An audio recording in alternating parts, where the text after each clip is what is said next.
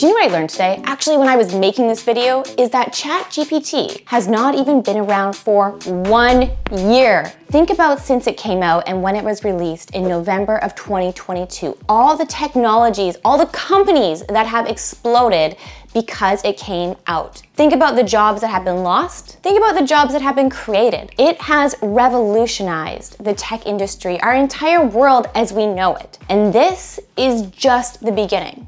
In today's video, I'm going to share with you why one-dimensional careers will no longer work. They will actually do the opposite and fail. If you are looking to fail at your career, not grow in your career, don't watch this video. If you are looking to continue to grow and evolve with tech and also in your career and role, let's get into it. But first, we need to talk about the evolution of the job market. There's no denying that tech and AI is really a double-edged sword. On one hand, it is creating so many jobs. On the other hand, it is going to be taking, and already is taking away, so many jobs. For instance, some jobs that didn't even exist or hardly existed a year ago include roles like AI ethics officers, chatbot scriptwriters, and autonomous vehicle engineers. I hardly even know what they do nowadays, let alone a few years ago. There are so many roles like that that will continue to come out of the age of AI. A recent stat by Gartner shared that AI is going to be creating 2.3 million jobs, but then on the flip side to this sword, eliminating 1.8 million. Now, that's kind of, when you balance it out, yes, it's creating more, but it's important to note, it's not an equation that just, okay, there's still more jobs that are being taken away, everyone's gonna be fine. A lot of the people who are losing their jobs maybe aren't capable as much, you could say they are capable, but not as much, to quickly upskill. I think one thing we take for granted as individuals who are in the tech industry or going in the tech industry is how we go, oh, we'll just upskill, we'll continue to learn, continue to build. But that's because that's really how we have been trained to continue to be able to evolve quickly, grow quickly, which is an amazing skill, but it's not something that everyone possesses. One big trend in the industry that's been happening now for quite a while is remote work. And yes, we are seeing more offices say back to office, you need to come into office, but the reality is there are still more remote jobs than there really has ever been at another time. I'm not talking about, you know, early 2020 kind of times, but in general. And what that does is it eliminates so many barriers for you to be able to get into tech or grow your career, even if you aren't located in a city that has big tech offerings. So you can work at now Facebook, you can work at Amazon, Google, whatever company you want while doing so remotely. And I know some of them require you to go back into office, but you get my point. Now more than ever, you are able to choose where you want to work from where you want to work. Now, before we go any further, let's define what exactly is a one-dimensional career. This whole video is around them becoming non-existent in the future, but how do we define it? You can think of one-dimensional careers as careers that are really built upon one singular skill set or a narrow list field of expertise. And in the past, careers like this maybe would have been acceptable. Actually, scratch that, not were maybe acceptable.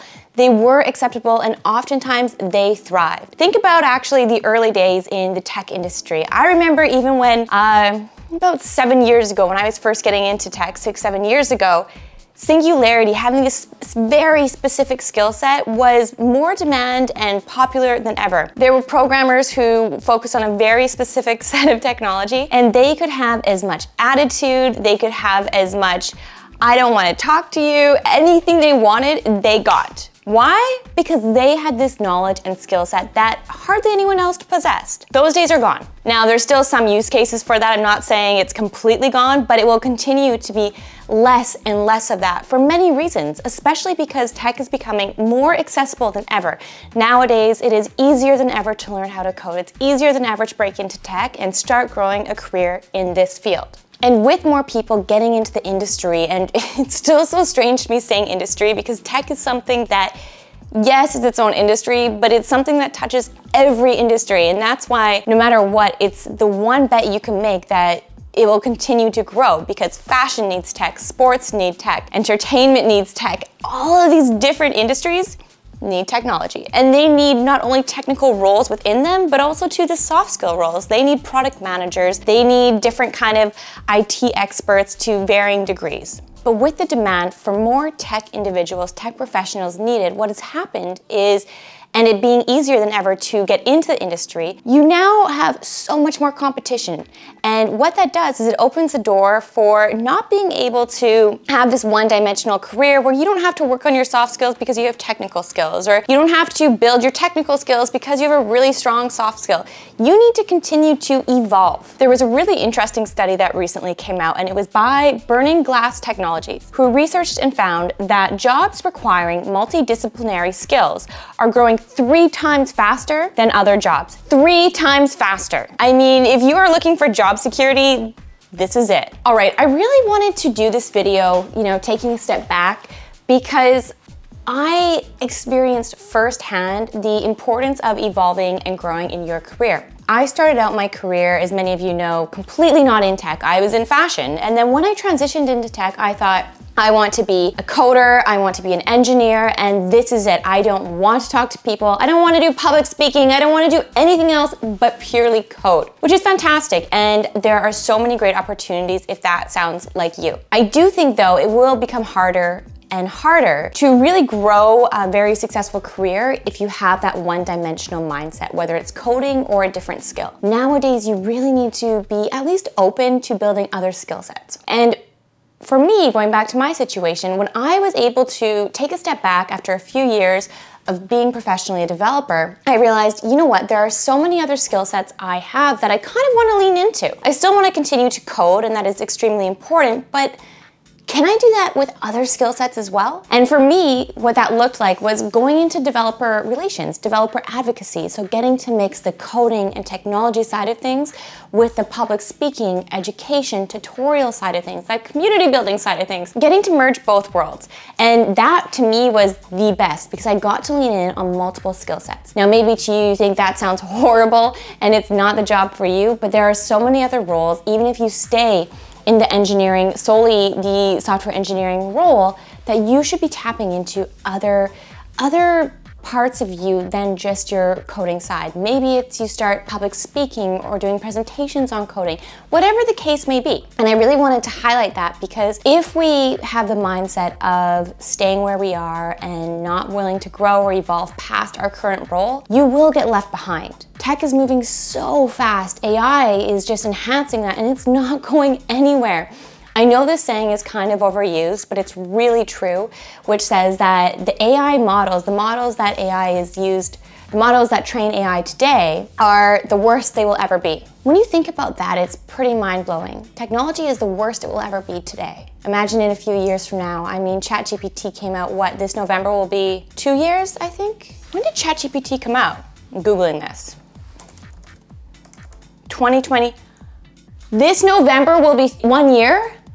I can't believe it's been under a year since ChatGPT came out. Think about in this past year since ChatGPT came out, all the technologies that have come out, all the jobs that have been lost, but all the jobs that have been created. I'm kind of mind blown right now. Like, take a step back and think about that. I mean, going back to my point as to why this video was so crucial for me to make is because now more than ever, we cannot stay comfortable within our current roles. What you are doing today, technical or soft skill wise, in a few years from now is going to look extraordinarily different. So why not be on the side that continues to grow and learn and evolve? How do we do that? Oh, it's me. I guess I'm answering my own question here. We do that through continuing to learn and having a growth mindset. Some of my favorite ways to do this is through staying up to date with tech. And one way to do that is shameless self-promotion. Follow me, as I'm obsessed with staying up to date with tech. But no, in reality or actuality, some of the best ways that I stay up to date with tech include subscribing to some of my favorite newsletters, which I'll share here with you. Also includes going on medium.com, and just sifting through tech articles. I'm not saying this is going to revolutionize the way you think of tech or change your ability to learn overnight, but for me, what it did is it keeps me up to date as to what is really trending, not only short term, but long term. For example, with AI being everywhere, we can see the way it is trending and the way companies are coming out of it. It's not a fad. It is not going anywhere. So if you are looking for a safe bet to make when it comes to spending time learning something new, anything under that umbrella is a pretty safe bet. Whereas there are some other technologies we see that really fluctuate, come and go. We saw this with NFTs and many other different technologies throughout the years. And those are, yes, they are still there and they are still important to varying degrees, but they might not have as big of an impact on someone's career who is looking to grow it long term. So really staying up to date and understanding tech trends and noticing them when they stay around and continue to evolve. And that's where you should be putting your learnings to. Another way, which is so key, and I know a lot of us don't like doing it, or maybe I just say that all the time, but I'm the only one who doesn't like doing it. Do you like networking? I love what networking does. I love the end result of networking, which means I meet some really awesome people, I get to connect with people, learn from them. The actual process of getting through it can kind of be painful. I like doing different remote communities. I think that's a really accessible and easy way to do so, but building that network of yours, having different mentors who have been around in the industry for a while is another great way to really ensure you are putting your focus where it needs to be. More than anything though, more than anything I can ever share with you or teach you through my experience working in tech and studying tech every day, is just your willingness, just having that willingness and open-mindedness to keep on learning, to have that growth mindset. If your manager asks you to do something which is totally out of your job responsibilities, not overworking you, but maybe it's just they're giving you an opportunity to do something different, why not give it a try?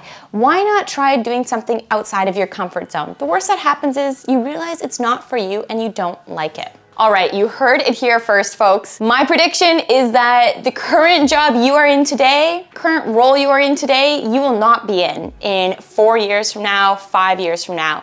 It is moving so quickly that what we have today and the roles, the responsibilities within these roles will continue to evolve. So let's evolve together with them. All right, thank you all for watching this video. I hope you enjoyed me pouring out my thoughts and information around this evolution of career. And gone are the days, our parents' generation, where it was, they secure a job, they work at the same company for their entire career, in the same role for their entire career. They might get a title bump to senior or manager, but really they're focused on the same knowledge and that is their career. Gone are those days. One day you might be a software engineer and I predict in 5-10 years from now, maybe you are doing a job that doesn't even exist today. The possibilities are really endless. All right, make sure to hit that subscribe button for more tech, future tech, coding, career related videos, and I will see you all soon. Thanks everyone.